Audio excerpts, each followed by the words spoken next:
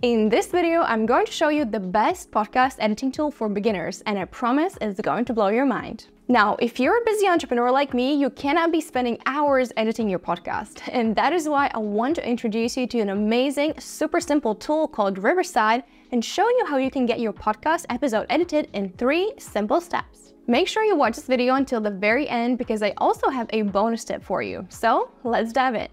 Click on the link down in the description to open up Riverside, and you can either get started completely for free, or you can use code Vendy15 to get 15% off all the paid plans. Once you're inside, you can either upload your episode under here, or you can select it from your library, and this time I'm going to edit the episode with Joe. When you click inside of the episode, you're going to see a button, Create New Edit, and this is where the magic is going to start. Now, the first thing I love inside of the editor is that the speakers are color-coded. So when we look at the timeline below, you can see that I'm in purple asking the questions and Joe is in green answering them. And step number 1 for you is to trim and correct your transcript. What makes Riverside super easy to use is that you can edit it as a Word document. So typically towards the beginning of our episode, we're doing some introductions, we're saying hello to our guest, and I tend to cut that part out because it's not that fun for your listener to watch it.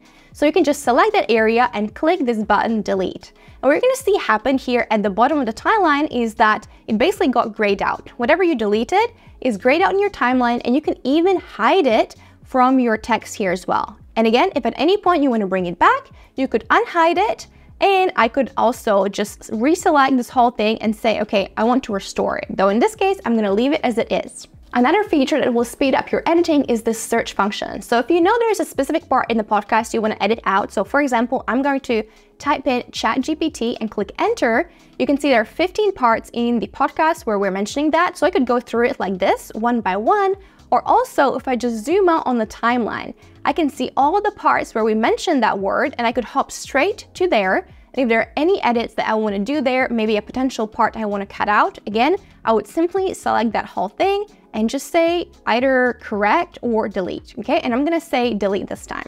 Now, just in case you're wondering, what does it mean to correct something? You would typically do this when you have 1 or 2 misspelled words. So for example, I'm gonna select this word right here, which is actually a tool, click correct, and then this is how I want it to be spelled. And I can either say correct once or correct everywhere, meaning anywhere else in the podcast where we're mentioning this tool, it's going to be now spelled the way we want it to be spelled.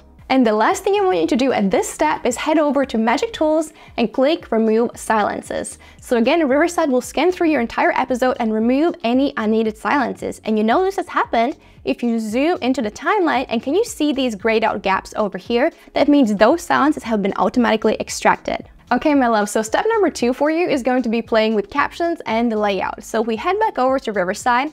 At the top over here, you can actually change the dimensions for your entire podcast episode. So you could make it square or, well, that's actually vertical. You could also make it squared though. Of course, when we have the full length episode, we do want it to be horizontal as it is by default. And then if you head over to layout over here, you can now play around with the positioning of both speakers. So what do I mean by this? By default, it has the grid view, which I personally actually love a lot. Though what you could also select is picture in picture, meaning the active speaker is going to be in full screen and the supporting speaker in the upper right hand side and vice versa. So let me just demonstrate this for you. So right now I am talking and I keep talking over here, and then if I hop to Joe, you're going to see it will automatically switch. So again, this is not something you have to do manually. Riverside will do all of this for you. Now it's time to have even more fun, and with one single click you can actually add captions to your podcast by clicking on this little button and simply selecting the style of the captions that you prefer. So let's go with this one, and you can actually change how they are looking. So you can change the font, you can make them larger, you can make them smaller, whatever really resonates with you. Also, you can change the color, just input your own brand colors by copy and pasting the hex code in here, and again, you have captions on your entire podcast episode ready in a couple of seconds. One more quick thing you can do under layout is upload your logo. So if we head over to brand over here, click add logo, and we can simply select the logo that we want to display on this episode. It has uploaded. By default is in the upper left hand side corner.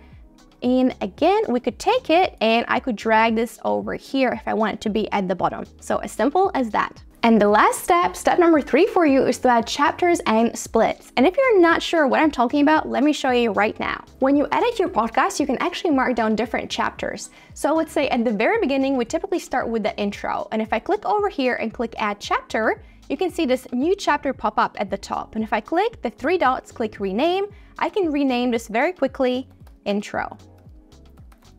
Then as I continue with the editing, I listen to it.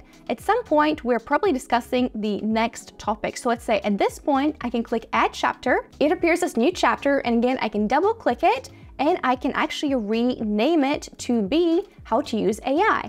And let me quickly go through the entire podcast and show you what happens then. All right, so I have finished applying chapters, and you can see here at the bottom of the timeline that it's very easy for us to see different sections of the episode. So who writes a better copy, how smart is AI, how to prompt AI, different AI models. So you can now easily orient yourself and know exactly where you are in the episode. And what makes this even more fun is that you can actually grab this entire chapter over here and reorder it.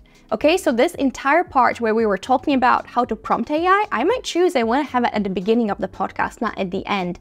So again, this entire part that I labeled as how to prompt AI got moved. So let me show you this one more time. I'm literally just taking this and dragging it exactly where I want it to be in the podcast. So chapters is one way of reordering your episode, or you could also very easily click over here and introduce a split. So this clip now got split into 2, and again, I could literally drag and drop it to wherever I want it to be.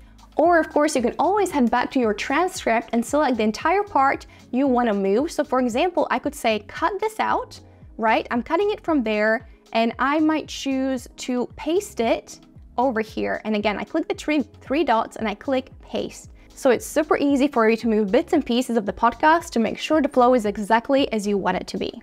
Now, I promised you a bonus tip, so let me show you how you can add a trailer and an ad roll to your podcast. If at any point in your podcast you want to insert an ad or even a simple call to action for people to subscribe to your channel, it's so easy to do. So let's hover back to our timeline, and over here, if I click this plus icon, you can see that I can either upload a video or I can select my own recordings from Riverside. And I have actually recorded a little ad roll for myself where I am asking people to subscribe to my channel. You can now see a completely different color. This is now in blue.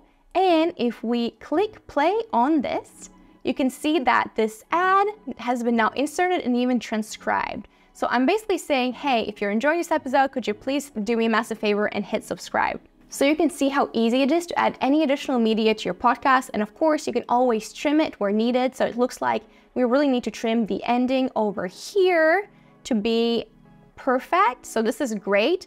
And similarly, if you wanted to add an intro to your podcast, we could just simply go at the beginning of the timeline, and you can see this plus button over here, and the same thing, you can either upload your own file over here or just simply select it from your Riverside recording. So again, you could record your intros, outros, your ad rolls within Riverside, and then you select it from here and you can easily insert bits and pieces wherever needed. There you have it, my love. Podcast editing can truly be effortless. And I also want to give a big shout out to Riverside for sponsoring this video and offering you a super special and yummy deal. So again, use code Vendy15 to get 15% off all the paid plans on Riverside and start playing around with this amazing tool. If you found this video helpful, could you please do me a massive favor and hit that subscribe button down below? We have a goal of hitting 100K subscribers on YouTube by the end of 2024, and I could so appreciate your help with this. Now, if you want to learn how to instantly create short form clips from your podcast using Riverside, you definitely also want to check out this video next where I break that down step by step. So again, thank you so much for being here, and I'm going to catch you in that next video. Bye.